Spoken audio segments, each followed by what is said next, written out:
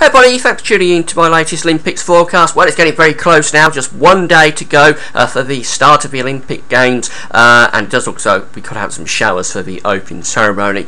So we'll go on and get through this quite quickly. Bit of a situation at 6 o'clock in the evening tomorrow. We've got a kink in the ice bars here. That's indicating a cold front line across southeast England. If we have a look at the precipitation, we can see that we have got precipitation being forecast for the southeast of England tomorrow evening. Could be some heavy showers, possibly even a thunderstorm around London tomorrow evening. But there is a chance, as ever with showers, but some places will miss them and stay dry.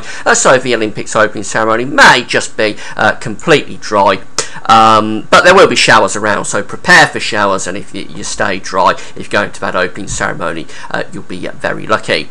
Now, this is the temperature forecast for tomorrow afternoon. It's going to be a very warm afternoon again in the southeast. Temperatures up to 25, 27 degrees, maybe a bit higher than that, possibly up to 29 again. But those temperatures will be dropping after this. As we run through the charts through the next few days, we're going to find low pressure coming down from the north, lowering those temperatures off dramatically and bringing much cooler weather down from the north. And Sunday could be quite showery, and there could be some quite heavy showers on Sunday, in fact, almost across the whole of the country and in the Olympics area as well. Into Monday, we've got a ridge of high pressure here down to the southwest, so Monday probably not too bad, some sunny spells and mainly dry, but then it all goes down here with this area of low pressure into the middle of next week. Some heavy rain moving in from the west at Monday, Tuesday rather, and that heavy rain pushing eastwards and persisting into Wednesday as well. So Tuesday, Wednesday and Thursday, low pressure very much dominate weather, so expect a lot of rain for the Olympics over the middle of next week.